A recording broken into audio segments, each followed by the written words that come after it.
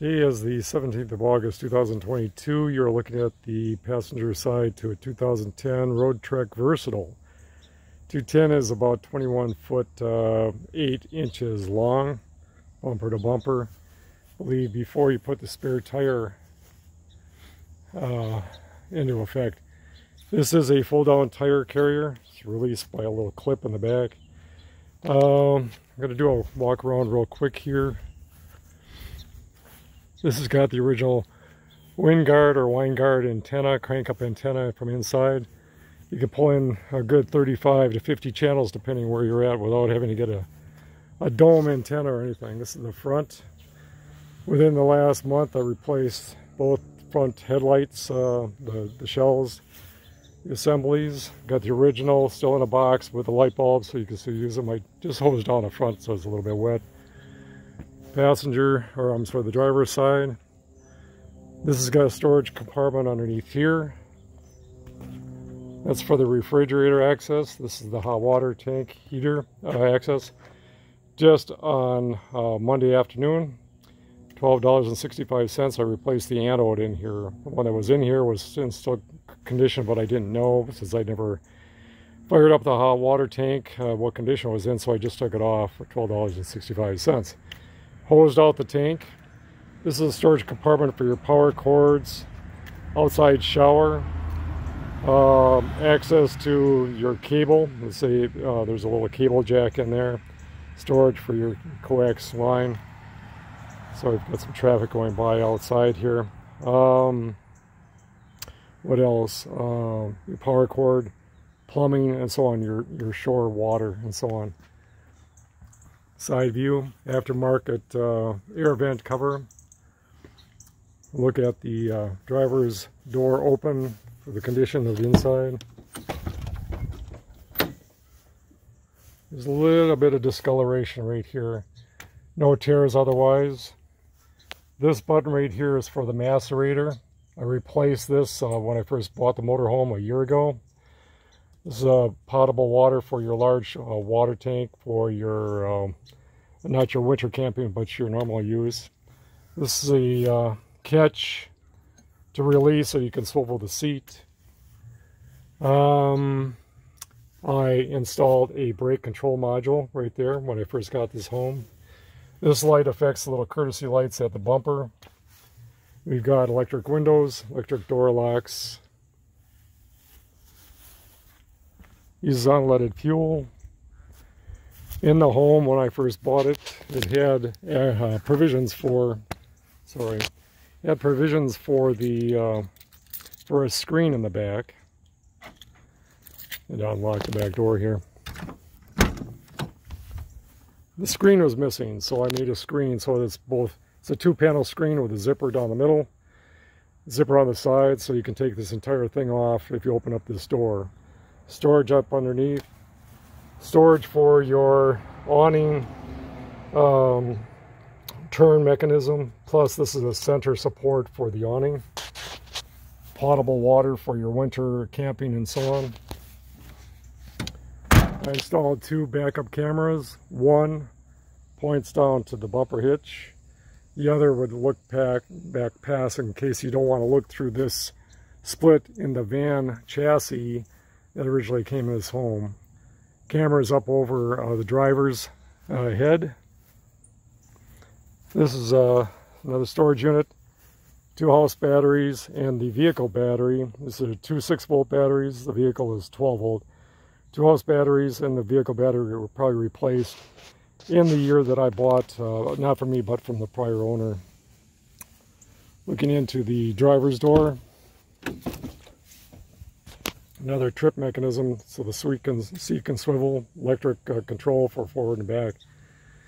This is a little holder I used for, instead of changing out the working AM/FM radio with CD player that does work, I made a shelf to put a little, what's called a meeting mate. I bought it at Best Buy, Bluetooth operated, a couple speakers, so mounts on there. Plus there's a couple holders for your cell phone if that's going to be the case.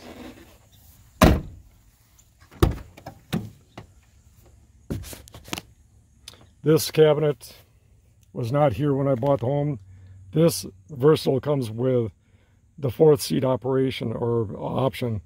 You have a, behind the driver's seat, you have a seat back with storage underneath, seat cushion, seat back, and then along the side, there's a passenger armrest that lifts up and there's storage up underneath there.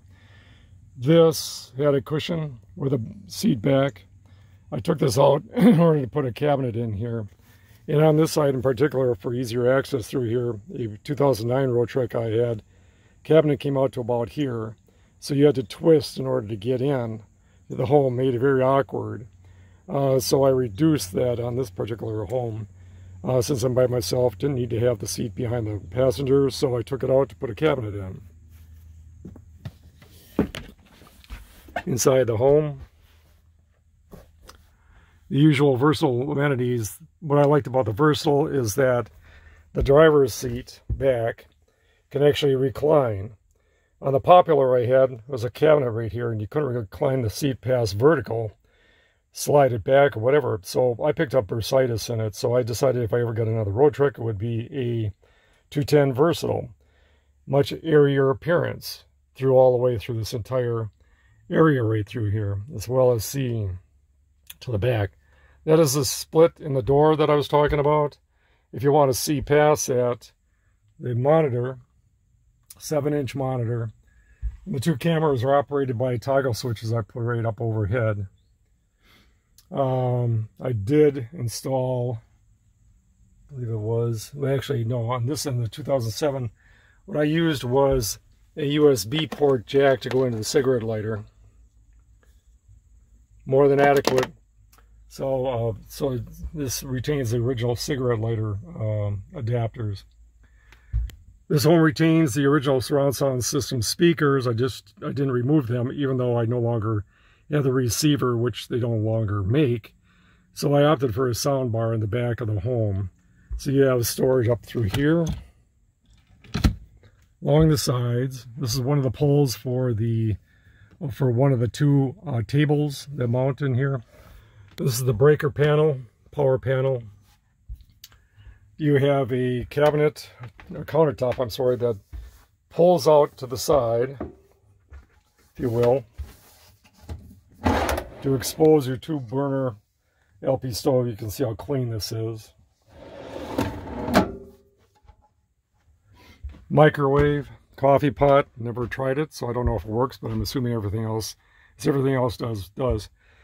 As of Sunday, when I was showing the home to somebody else, I have never, in my time I've ever using a RoadTrek motorhome or any RV that I've had going back to 1996, I've never used the refrigerator, I've never used the stove, I've never used the furnace.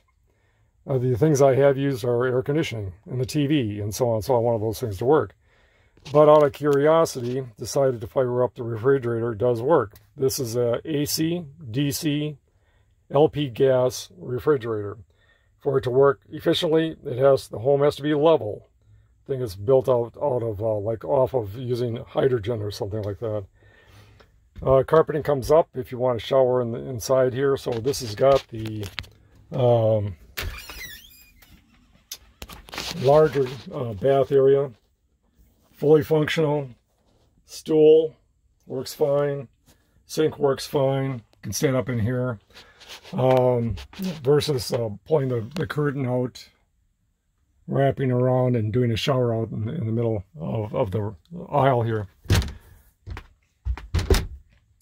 But I found in the process of firing up the hot water heater for the first time, yes, the water was turned off to it. So you need to make sure that the water fills the tank before you fire up your hot water heater, no matter when. It does run off of 12 volt DC to begin with. I was unaware of that. I'm not a great one for reading instructions, but I found that this light would not activate, the reset light up in the on position. Sorry, I turned off the heater. But the generator's got 247 hours. But anyway, fuse number, or the position number 6 is a 10 amp fuse, and that's for the hot water tank. And when I took the fuse out and put it back in, the red light, the reset light came on, went out after about 20 seconds. And I took the fuse out thinking that, well, maybe the fuse was blown, and it wasn't. I put it back in, light came back on again, went out again. But this time, when I listened intently, I could hear the LP ignite on the outside of the home where the hot water tank is at. And in 15 minutes time, I had running hot water to the home. So this has got the inverter, of course. Your starter starts up easily enough. Let's see if we can fire this up real quick here. This is a cold start. If you hear this or not, it's not been running at least a week.